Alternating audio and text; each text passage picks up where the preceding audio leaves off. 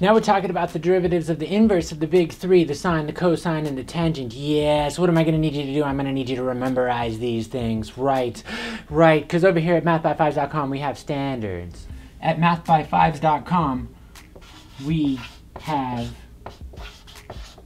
standards.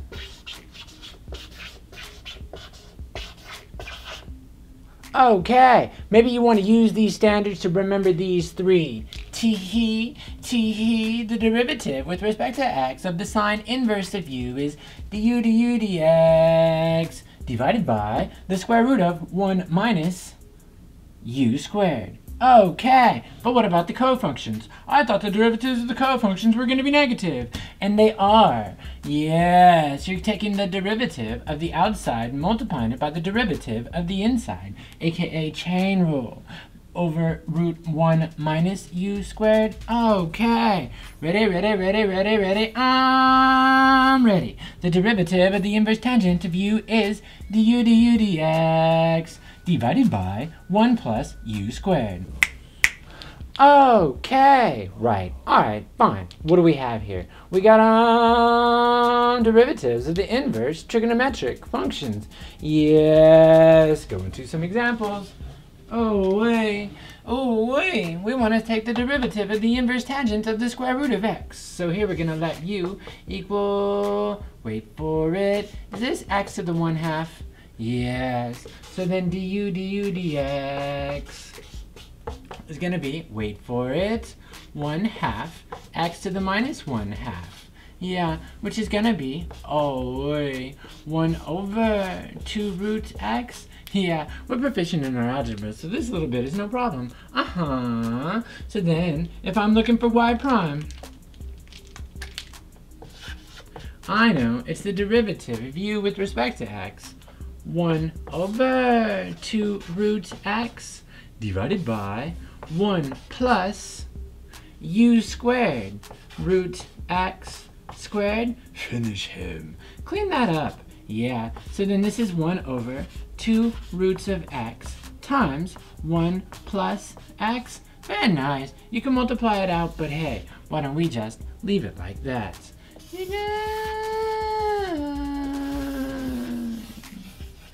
And a flower.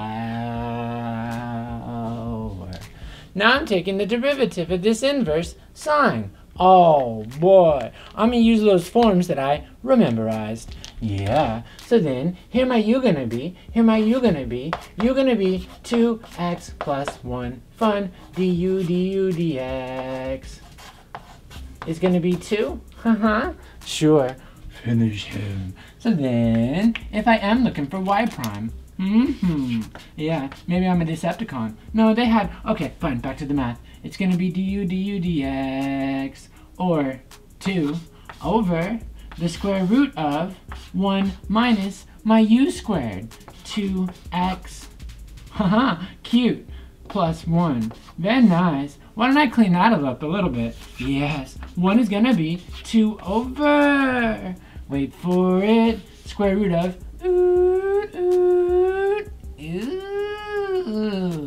they fight. And this is going to be minus 2x. I see I'm probably going to have some type of domain restriction in that denominator. Yeah, because I know I can never divide by a negative, so here my x is going to have to be negative. So yeah, done.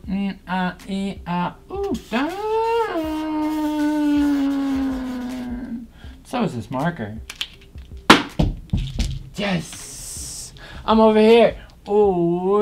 Up here we see, wait for it, I forgot to square that last one. Dag, I wasn't done. That was a premature flower. This one should have been squared. Oh no! So that's going to change a few things. This denominator down here ain't going to be like that, is it? No, y prime is equal to 2 divided by, wait for it, this multiplies out to be 4x squared. This one times that one, double it. Plus 4x, okay, plus 1. Then I see my 1's are going to reduce when I deduce that. Oh, disgust. So this is going to be the square root of minus 4 times x times x plus 1. And now you're going to have that discussion about those domain restrictions. All right, fine, far out. This is the one with the box. That's the one with the real flower. Oh, wait. Up here I see I have a quotient. Heavens to Murgatroyd. Oh, boy. I wish I had a way to take the derivative of a quotient, and I do. It's called the quotient rule. Y prime, this is going to be low, d high,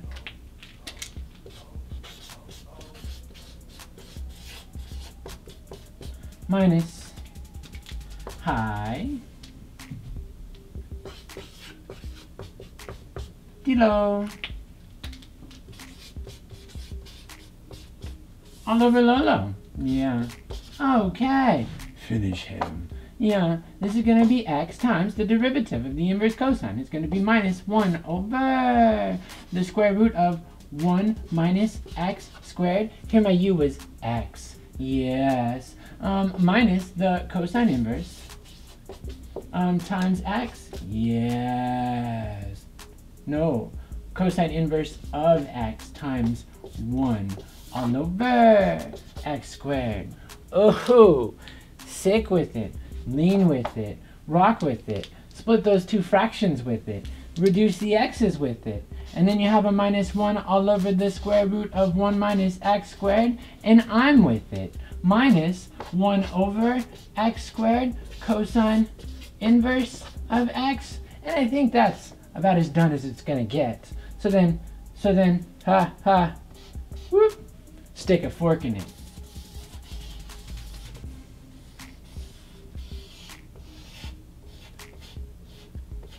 Cause you're done.